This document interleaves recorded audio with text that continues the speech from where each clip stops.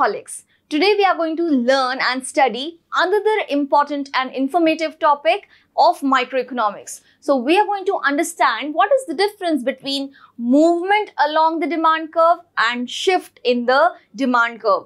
This is a very popular, highly demanded question that almost every student asks in a microeconomics class, and obviously you all would be urging to understand why exactly there's a difference between movement along and what do we mean by movement along and what is shift, and are these two different words.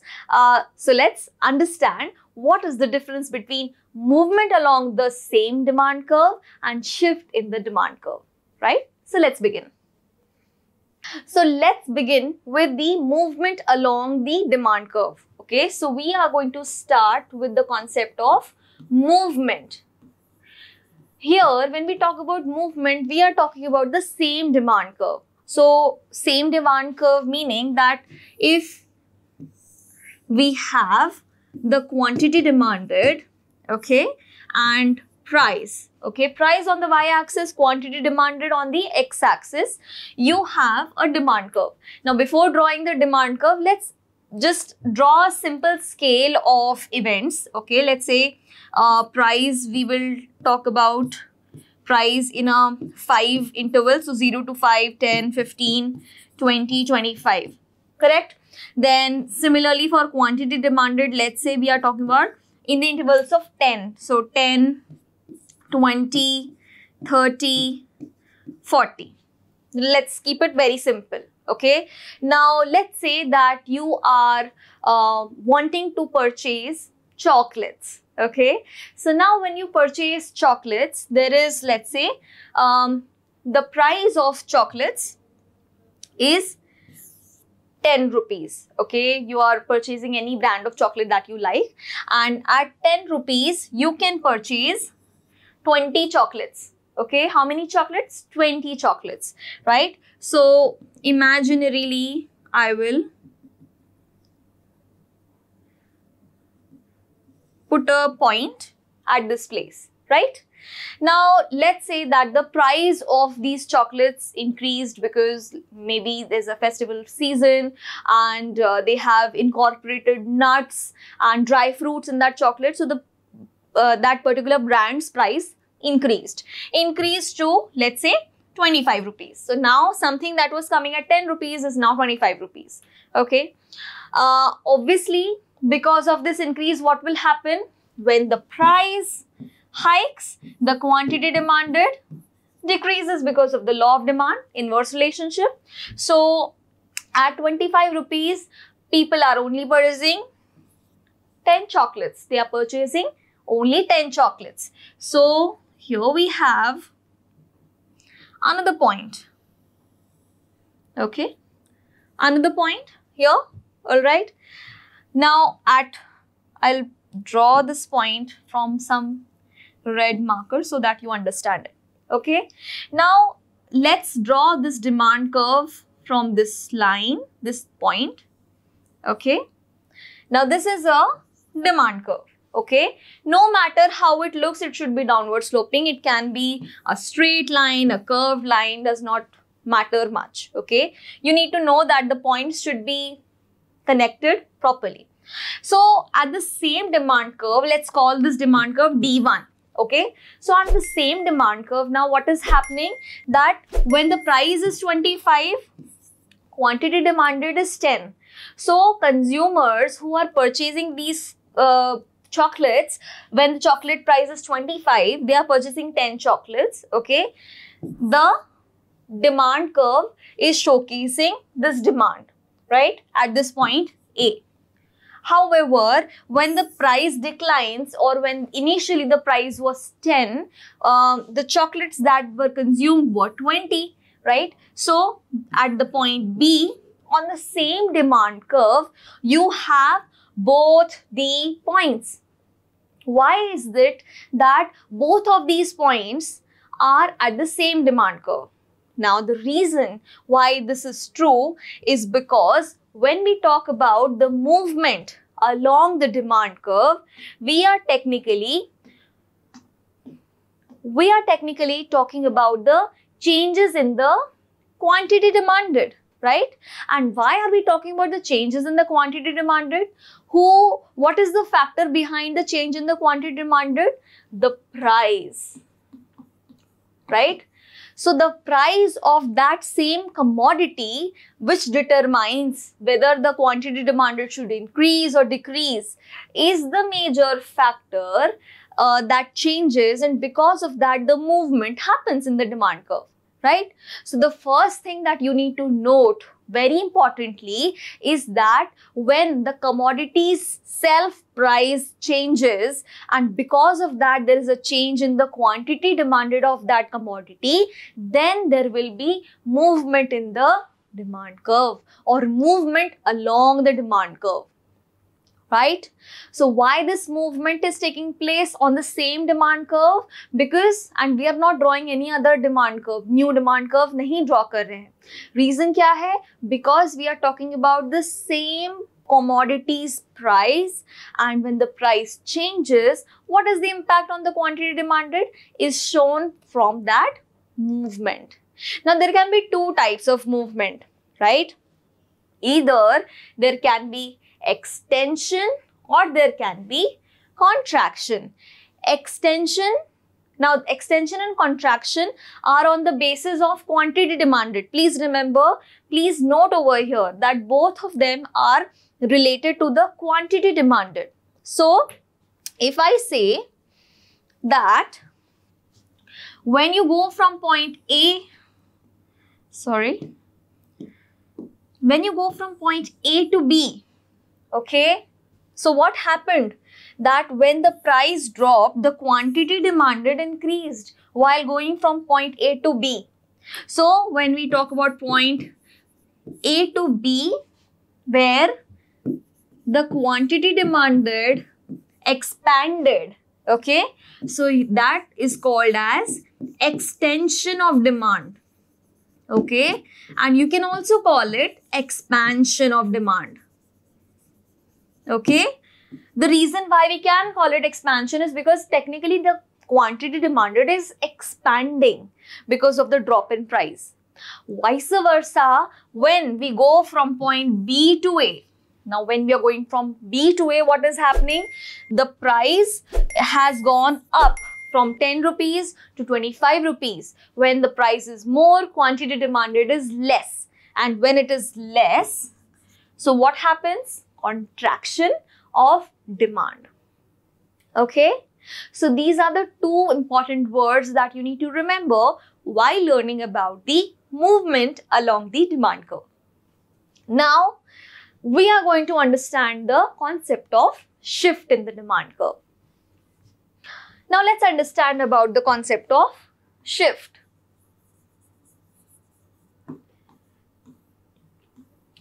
Shift, as a matter of fact, means to reposition, right? So technically, position of the demand curve is getting changed, okay? So it's no more regarding the quantity demanded.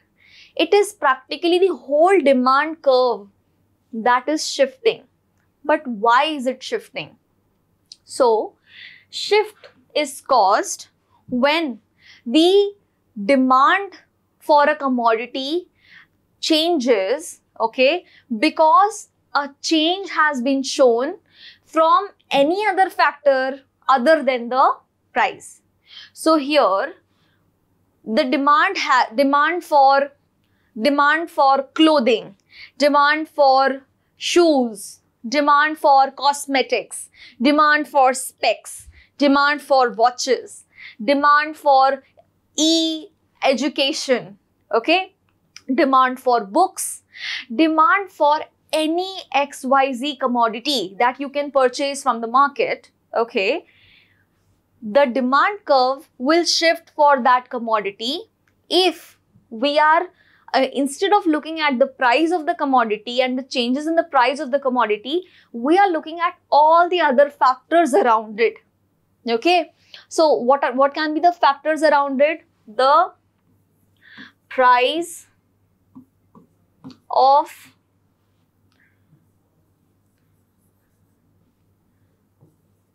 substitute commodity, right? Some commodity that can be substituted for that commodity. So price of the substitute. Then we can talk about income. If there is change in income, whether it's a greater change in income or a lesser change in income, which means that if the income is falling or rising, can also have an impact on the whole demand, right? Taste and preferences. Taste and preferences also change over time. Then climate factors, climatic factors.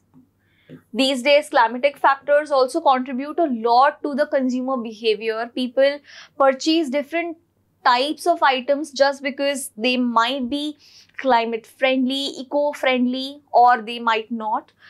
So that is also one of the factors. Okay, government interventions. Government policies may have a certain impact on the taxes of certain commodities. Okay, let's say for that matter, tobacco or liquor, alcohol may have a contribution of higher amount of taxes in GST and many more taxes, penalization, penalties and other different taxes, because of which that the final price might be hiked or it can change, and because of it there can be an impact on the whole demand, right? So the factor or the factors other than the price, when they change, they may cause a shift in the demand curve, right? So now let's take a simple example to understand this.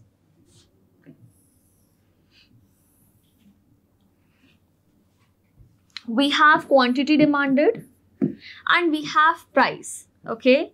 And there was a certain demand, okay, for commodities. Let's say there's a certain demand for plastic spoons.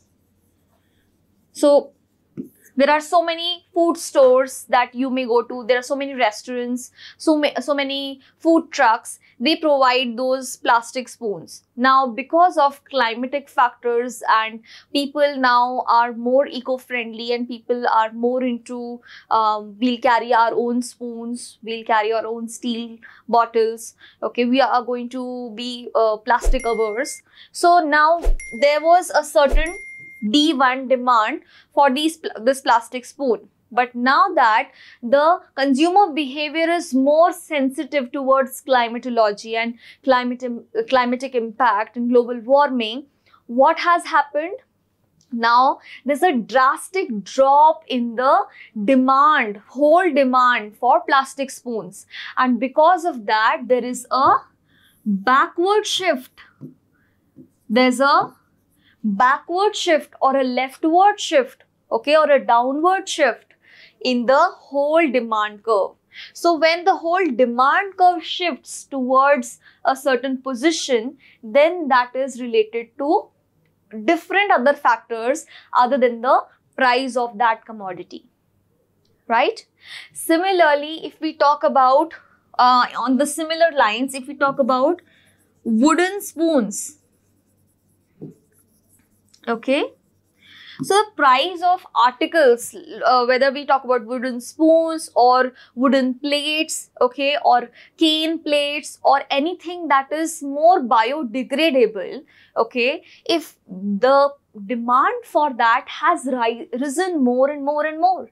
So even if the price of these articles is still constant, the price has not changed for the plastic spoons or for wooden spoons, but because of the other factors around it related to climatology and global warming, the demand curve has shifted. So probably the price is constant, okay, the price is constant, but the demand now for wooden and other biodegradable articles in the food industry has increased, and that has led to a forward shift in the demand curve, right? So now if we look at the shift in the demand curve, what do we see? We see that we are talking about the changes in the whole demand. Unlike movement in the demand curve where we talked about quantity demanded, here we are not actually concerned about the quantity demanded because we are not concerned about the price of the commodity, but instead all the other factors around it, because of which we are talking about the holistic demand. And that has two impacts.